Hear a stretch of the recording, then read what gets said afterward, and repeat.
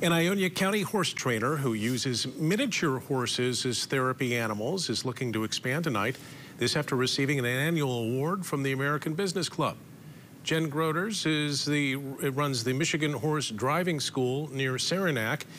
It's a school that uses miniature horses to provide positive therapy for both emotionally at risk and special needs children, using some 30 horses on that farm. The kids learn farm management skills, they perform the chores themselves. It all fosters self-confidence. At an annual event this morning at Marge's Donuts in Wyoming, the Grand Rapids Ambucks gave Groders a check to help buy a new modified cart for special needs kids. She says the need's great.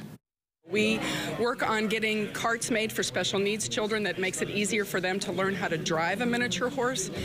This isn't about physical therapy, this is about mental therapy and accomplishment.